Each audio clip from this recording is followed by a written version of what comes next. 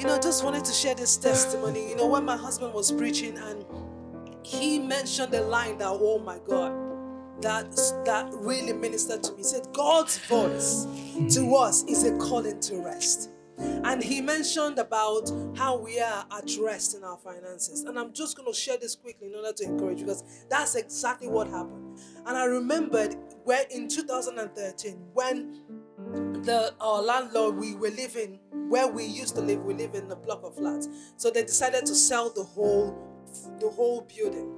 And where everybody was given 2 months to leave.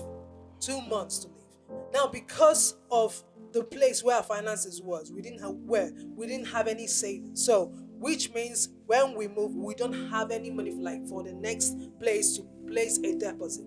And God specifically spoke to us, and that was his voice to us. He said, whatever happens, do not borrow. That was his word to us. Do not borrow. Now, looking back now and where we are now is a call to rest. The rest we're experiencing was as a result of obedience to his word then. So he said, do not borrow. Not our friends were willing to lend us the money because they knew our situation then. So, but we said, okay, God, we will obey your voice. And that led us to 7 months of homelessness. We were homeless for 7 months. Moving from our dear friends, we will stay here 2 weeks, stay here 1 week, there 2 weeks, and there some months. God provided a place for us with our friends to stay. But it was a period of pain in that aspect. But God led us into a place of rest. That was a calling. His voice.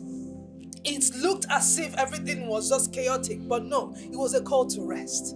So I encourage you today, when you hear God's voice, please do not harden your hearts. Don't explain anything out. Oh, it might be me, it might be coincidence, it might be this, and try to block God's voice. When you hear his voice, just say, Lord, here I am. I say yes to your will, yes to your way, and you will see it's for your own benefit. Yeah. So we thank God for that powerful word. God bless you, Pastor. Amen. God bless you. You might be in the wilderness right now. Like the story you just heard, this is more like us being in the wilderness. But the word of God is a call to rest, even if you're in the wilderness. Because when you think about the children of Israel in the wilderness, they did not lack food. He provided manna for them every day. He provided bread, meat for them. He was a pillar of cloud and fire. They were kept warm. Their sandals didn't break. Their shoes didn't worn out. God provided. You can still be in the wilderness and be at rest. Friends, who am I speaking to right now? You might be thinking, hang on a minute, I have not got everything figured out. I don't know where I'm going. I don't know who I'm going to marry. I don't know the job I need to be doing. I don't know this. I don't know that. I don't know. So many things I'm not sure of, but you can still be at rest, even in that place. If God is the one speaking to you, if you only will hold on to his word, believe his word will come to pass in your life. I want to encourage you, and I want to pray for you, friends, that God will bring his word to fulfillment in the name of Jesus. That prayer is not necessarily a prayer, it's actually a prayer of thanksgiving, because God is already doing that.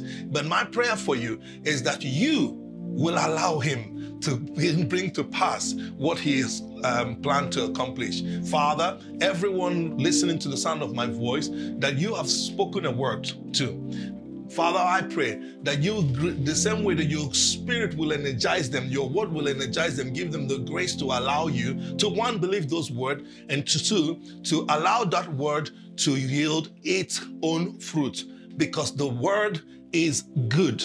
Your word is good. So therefore, in line with what Pastor Amy preached last week, I pray for your people that our hearts will be just fertile ground, that our hearts will be good soil, so that your word can do what it needs to do in the name of Jesus. And I thank you, because this word also will bring healing, physical healing for people who are suffering in their body, and also bring physical relief as well for those who are under some sort of pressure from things around them, especially family pressure right now. I pray for the relief in that area. But you choose to enter God's rest today in the name of Jesus. Thank you so much. We give you praise, Father, for this. Thank you, thank you, thank you. In Jesus' name we pray. Amen.